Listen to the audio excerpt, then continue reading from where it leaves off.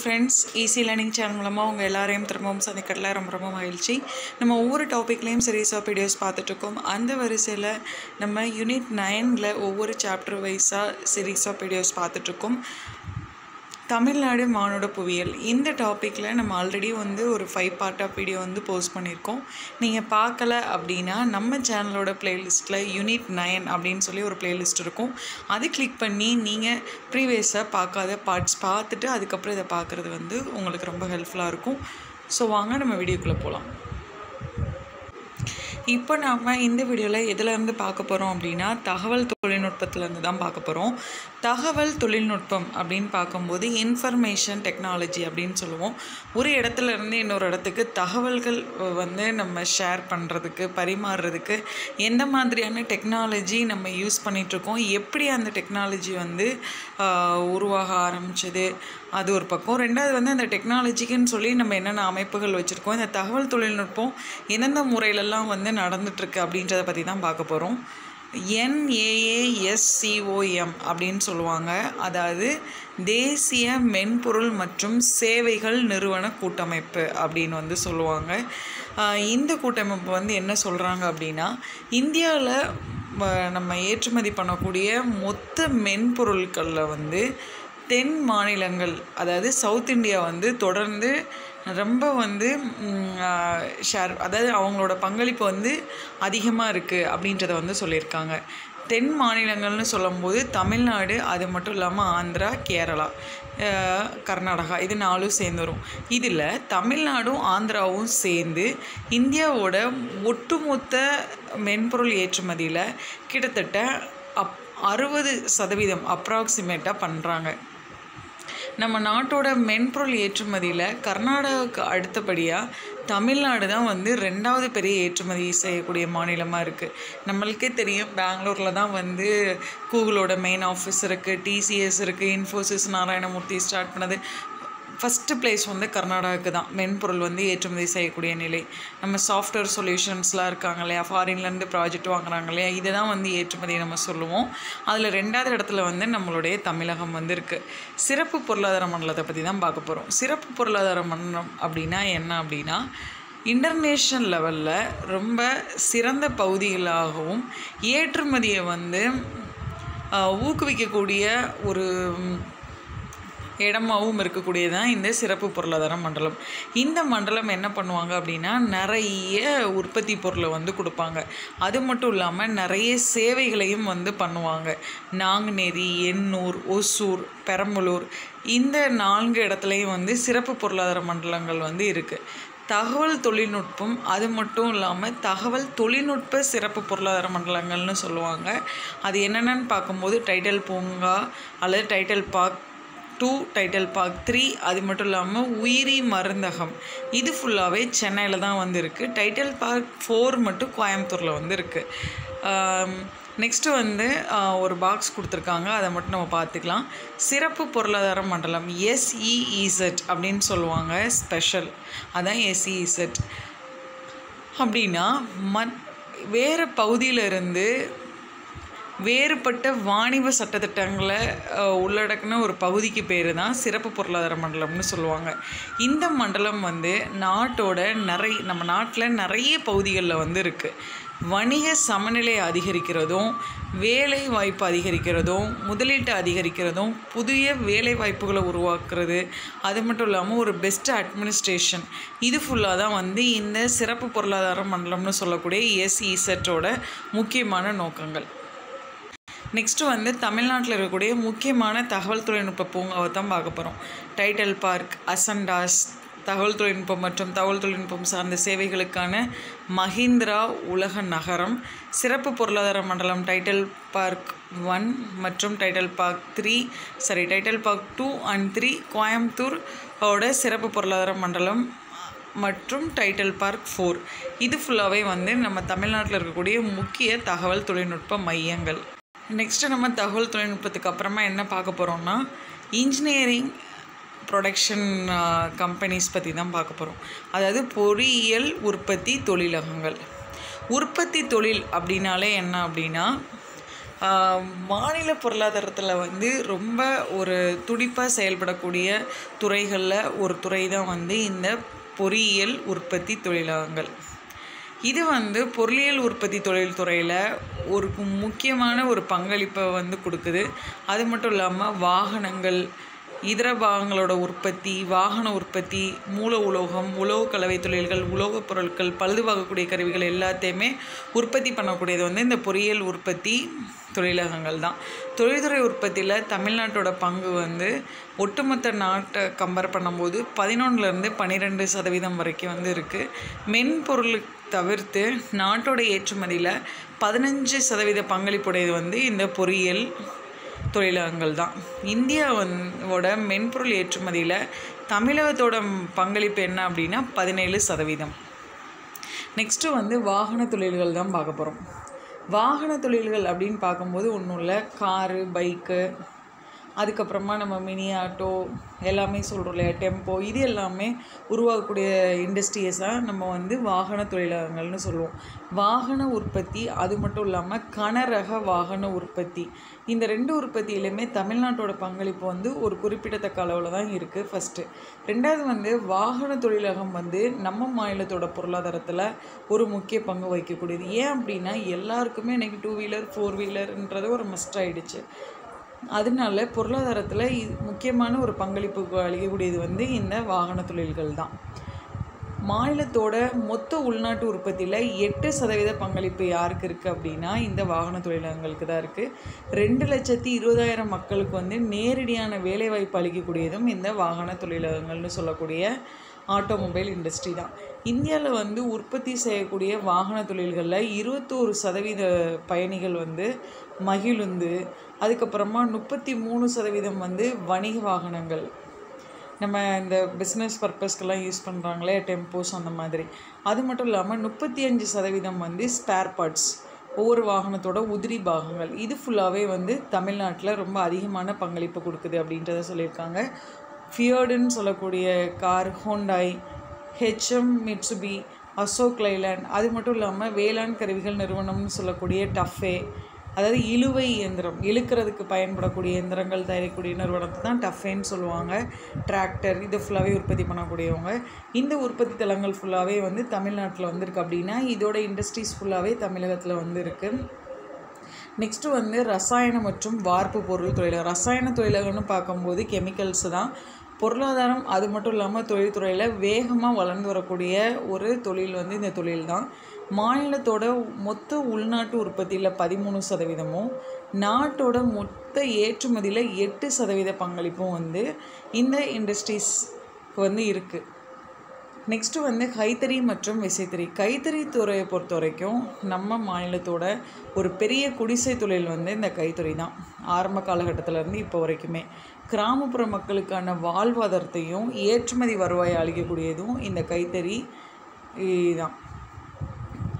கைத்தறி, அது மட்டும் இல்லாமல் இதோட தொடர்பு இருக்கக்கூடிய சில துறைகளில் மூலமாக 4.29 லட்சம் நெசவாளர் குடும்பங்கள், அது மட்டும் இல்லாமல் 11.64 லட்சம் நெசவாளர்களுக்கு வந்து நல்ல ஒரு வேலைவாய்ப்பையும் அளிக்குது இந்த கைத்தறி தொழில்.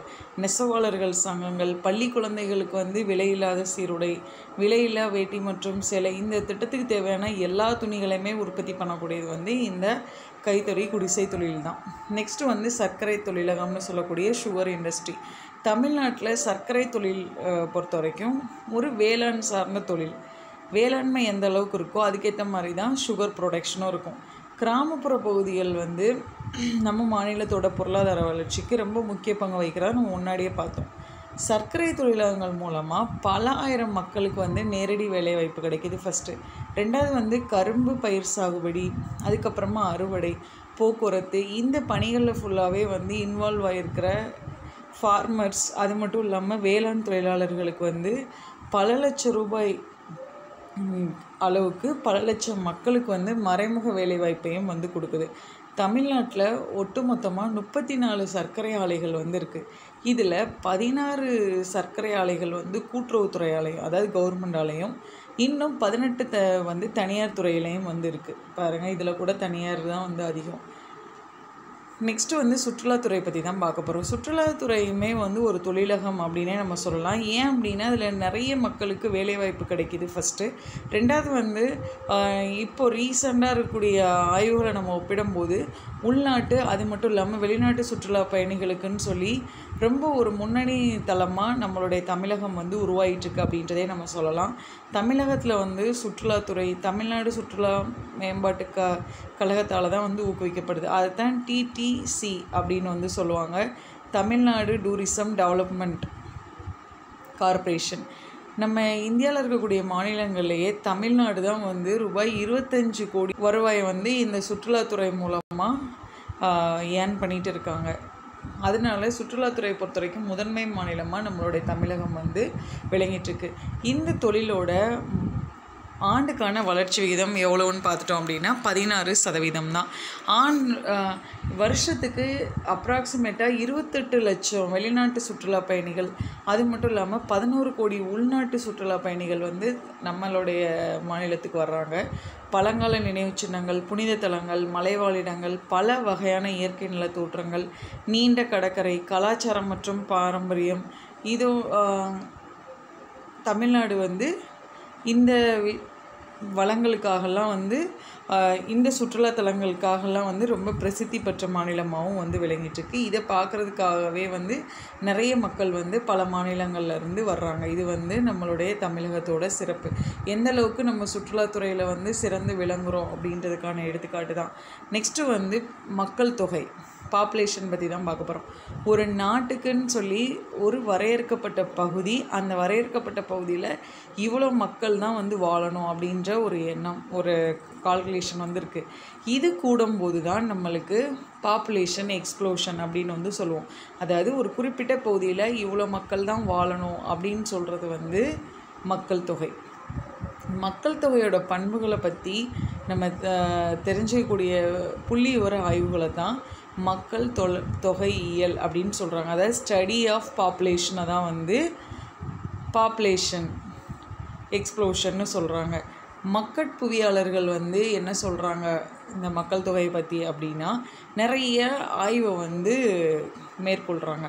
அப்போது மக்கள் தொகையோட அதிகரிப்பு ரொம்ப பொருளாதார வளர்ச்சியை வந்து பாதிக்கூடிய காரணியாக வந்து இருக்கலாம் அப்படின்றத வந்து சொல்கிறாங்க. அதனால் அதிக மக்கள் தொகை அப்படின்றது வந்து ஒரு நாட்டுக்கு பிரச்சனையான ஒரு விஷயமே தவிர அதில் வந்து என்ன இல்லை, நிறைய ப்ராஃபிட்டபிலிட்டி கிடையாது அப்படின்றத வந்து சொல்கிறாங்க.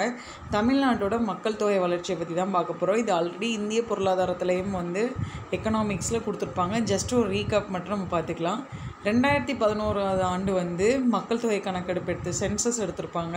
அதில் மொத்த மக்கள் தொகை வந்து என்ன அப்படின்னா 7.21 கோடி தான். 2001 ஆண்டு கணக்கெடுக்கும் போது 6.24 கோடியாக இருக்கும். அப்போ கிட்டத்தட்ட 10 வருஷத்தில் 1 கோடி மக்களோட தொகை வந்து அதிகரிச்சிருக்கு. 2011 வருஷத்தில் ஸ்டேட்டில் இருக்கக்கூடிய ஆண் மற்றும் பெண்களோட மக்கள் தொகையோடைய வேல்யூ தான் இங்கே கொடுத்துருக்காங்க. நெக்ஸ்ட்டு 2001 வருஷம் கணக்கெடுக்கும்போது எந்த அளவுக்கு மக்களுடைய வேல்யூ இருந்தது அப்படின்றதே வந்து மென்ஷன் பண்ணியிருக்காங்க. மாநிலத்தில் மக்கள் தொகையில் வந்து ஆணும் பெண்ணும் கிட்டத்தட்ட சமமாக இருக்கக்கூடிய ஒரு நிலையை காட்டுறது தான் இந்த 2001 கணக்கெடுப்பு. 2001 to 2011 இந்த 10 வருஷத்தில் மக்கள் தொகை வளர்ச்சியோட விகிதம் என்னன்னு பார்க்கும்போது 15.6%, அதாவது கால் பங்குக்கும் மேலே. அதனால இதுக்கு முன்னாடி இருக்கக்கூடிய 10 ஆண்டுகளை நம்ம கம்பேர் பண்ணும்போது இந்த மக்கள் தொகை வளர்ச்சி வந்து கொஞ்சம் அதிகம்தான். 2011 வருஷம் திரும்பியும் ஒரு சென்சஸ் எடுக்கிறாங்க. அந்த சென்சஸில் என்ன சொல்கிறாங்க அப்படின்னா, இந்தியாவில் மொத்த மக்கள் தொகையில் தமிழ்நாட்டோட மக்கள் தொகை வந்து 6% அப்ராக்சிமேட்டாக சொல்கிறாங்க. 2001 இது வந்து 6.7% வந்து இருந்தது. நெக்ஸ்ட்டு வந்து மக்கள் தொகை பரவலை தான் சொல்கிறாங்க. மொத்த மக்கள் தொகையோட அடிப்படையில் வந்து தமிழ்நாட்டை வந்து சில பகுதிகளாக வந்து பிரிக்கிறாங்க. அதிக மக்கள் தொகையுடைய பகுதிகள் அப்படின்னு சொல்லி சென்சஸ்க்கு அப்புறமா 2011 எடுத்த சென்சஸ்க்கு அப்புறமா என்ன சொல்கிறாங்க அப்படின்னா, மாவட்ட அளவில் 4.219 மில்லியன் மக்கள் தொகை உடைய சென்னை வந்து அதிக அளவு நகர்ப்புற மக்கள் தொகை மூலமாக நம்பர் 1 பிளேஸில் வந்து இருக்குது. கோவை, சென்னை, திருவள்ளூர், காஞ்சிபுரம், விழுப்புரம், தருமபுரி, சேலம், மதுரை, அது மட்டும் இல்லாமல் திருநெல்வேலி. இது ஃபுல்லாகவே வந்து தமிழ்நாட்டில் அதிக மக்கள் தொகையுடைய மாவட்டங்களுக்கு எடுத்துக்காட்டு. இந்த மாவட்டத்தில் அதிக அளவில் மக்கள் தொகை இருப்பதுக்கு காரணம் என்ன அப்படின்னா விவசாயம், அது மட்டும் இல்லாமல் தொழில்துறை மேம்பாடு தான். நெக்ஸ்ட்டு வந்து மிதமான மக்கள் தொகையுடைய பகுதிகள் திருவண்ணாமலை, கடலூர், திருச்சி, தஞ்சாவூர். இந்த மாவட்டம் ஃபுல்லாகவே 30லேருந்து 35 லட்சம் மக்கள் தொகையுடைய மாவட்டங்கள் தான். வேலூர், திண்டுக்கல், விருதுநகர், அது மட்டும் இல்லாமல் தூத்துக்குடி. இந்த மாவட்டம் ஒவ்வொன்றுமே பார்த்திங்க அப்படின்னா 15லேருந்து 20 லட்சம் மக்கள் தொகையுடைய பகுதிகளாக இருக்கும். விவசாயம் வந்து சின்ன அளவிலான தொழில் தவிர இன்னும் என்னென்ன தொழில்கள்லாம் இங்கே ஃபாலோ பண்ணுறாங்க அப்படின்னா கடலோர பகுதிகளில் மேற்கொள்ளக்கூடிய மீன் பிடித்தல், அது ஃபுல்லாகவே இந்த மாதிரி மிதமான மக்கள் தொகை கொண்ட பகுதிகள் உடைய மாவட்டத்தோட முக்கியமான தொழில்கள். நெக்ஸ்ட்டு வந்து குறைவான மக்கள் தொகையை கொண்ட பகுதிகள் கடலோர மாவட்டங்கள்னு சொல்லக்கூடிய நாகப்பட்டினம், புதுக்கோட்டை, ராமநாதபுரம், அது மட்டும் இல்லாமல் சிவகங்கை. இது ஃபுல்லாகவே 15 லட்சத்துக்கும் குறைவான மக்கள் தொகை இருக்கக்கூடிய இடங்களுக்கு வந்து ஒரு எடுத்துக்காட்டு. 2011ஆம் ஆண்டு கணக்கெடுப்பின்படி ரொம்ப கம்மியான மக்கள் தொகை வந்து இருந்த மாவட்டமே வந்து இந்த நீலகிரி மாவட்டம் தான். காரணம் என்ன அப்படின்னா 10 லட்சத்துக்கும் கம்மியான மக்கள் வந்து அங்கே இருக்கிறாங்க. நெக்ஸ்ட்டு வந்து மக்கள் அடர்த்தி அப்படின்னு பார்க்கும்போது இவ்வளோ ஸ்கொயர் ஃபீட்டுக்கு இவ்வளோ பீப்புள்ஸ் தான் இருக்கணும்னு சொல்லி ஒரு கால்குலேஷன் இருக்கு. அந்த கால்குலேஷன் அஃபெக்ட் ஆகிறதுக்கு காரணம் வந்து இந்த மக்கள் அடர்த்தி தான். ஆஃப்டர் 2011 சென்சஸ் சொன்ன ரிப்போர்ட் தான் இந்த டாபிக் ஃபுல்லாக கொடுத்துருப்பாங்க. தமிழ்நாட்டோட மக்கள் அடர்த்தி எவ்வளோ இருக்குது அப்படின்னா ஒரு சதுர கிலோமீட்டருக்கு 555, அதாவது 555 நபர்கள் இருக்கிற மாதிரி இருக்குது. இதுவே 2001 ஒரு சதுர கிலோமீட்டருக்கு 480 பேர் தான் இருந்திருக்காங்க. அப்போ பாருங்கள், 75 பேர் வந்து கூடியிருக்காங்க. இந்தியாவோட மக்கள் அடர்த்தியை பொறுத்த வரைக்கும் நம்ம மாநிலம் பிடிச்சிருக்கக்கூடிய இடம் வந்து 12வது இடம். 2011 வருஷத்தில் மக்கள் தொகையை வந்து கணக்கெடுத்தாங்க இல்லையா, அந்த கணக்கெடுப்பில் என்ன சொல்லியிருக்காங்க அப்படின்னா தேசிய சராசரி மக்கள் அடர்த்தி வந்து 382. சென்னை வந்து ஒரு சதுர கிலோமீட்டருக்கு 26,903 மக்கள் அடர்த்தியுடைய மாவட்டம் அப்படின்றது அனௌன்ஸ் பண்ணியிருக்காங்க. கன்னியாகுமரி, திருவள்ளூர், காஞ்சிபுரம், மதுரை, கோயம்புத்தூர், கடலூர், தஞ்சாவூர், நாகப்பட்டினம், சேலம், வேலூர், அதுக்கப்புறமா திருச்சிராப்பள்ளி. இந்த மாவட்டங்கள் ஃபுல்லாகவே வந்து அதிக மக்கள் அடர்த்தியுடைய மாவட்டங்களுக்கு எடுத்துக்காட்டு தான். நீலகிரி மாவட்டத்தில் வந்து குறைந்த அளவு மக்கள் அடர்த்தின்னு பார்க்கும்போது சதுர கிலோமீட்டருக்கு வந்து 288 பேர் வந்து இருந்திருக்காங்க. மற்ற மாவட்டங்களை கம்பேர் பண்ணுறப்ப இது வந்து ரொம்ப ரொம்ப கம்மியான மக்கள் அடர்த்தி அப்படின்றதான் சொல்லணும். நெக்ஸ்ட்டு வந்து ரிலீஜியன்ஸ் அல்லது மதத்தை பற்றி தான் பார்க்க போகிறோம். ஹிந்து, கிறிஸ்தவம், இஸ்லாம், இது ஃபுல்லாகவே நம்ம மாநிலத்தில் ஃபாலோ பண்ணக்கூடிய முக்கியமான மதங்கள்.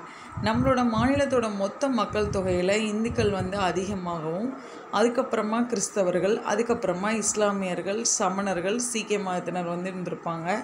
நெக்ஸ்ட்டு வந்து புத்த மதத்தினர் வந்து இருந்திருப்பாங்க. பிற மதங்களை சார்ந்தவங்களும் குறிப்பிட முடியாத மதத்தை சேர்ந்தவங்களும் இருக்கக்கூடிய நிலைன்னு பார்க்கும்போது 0.26%. நெக்ஸ்ட்டு வந்து நகர்ப்புற மற்றும் கிராமப்புற மக்கள் தொகை 2011 சென்சஸ் எடுத்தாங்க. நம்ம நிறைய டைம் நம்ம பார்த்துட்டோம். அதில் என்ன சொல்கிறாங்க அப்படின்னா தமிழ்நாட்டில் நகர்ப்புற மக்கள் தொகையை வந்து நோட் பண்ணியிருக்காங்க. இது வந்து மாநிலத்தோட மொத்த மக்கள் தொகை அடிப்படையில் நியர்பை 50%. கிராமப்புற மக்கள் தொகையோட அளவு வந்து மில்லியனில் கொடுத்துருக்காங்க. மாநில மக்கள் தொகையில் மொத்தம் எத்தனை சதவீதம்னு பார்க்கும்போது 51.60. இந்த வீடியோ உங்களுக்கு ரொம்ப யூஸ்ஃபுல்லாக இருக்கும்னு நம்புகிறேன். இன்னொரு வீடியோவில் இன்னொரு தகவலோட உங்களை சந்திக்கிறேன். தேங்க்யூ ஃபார் வாட்சிங்.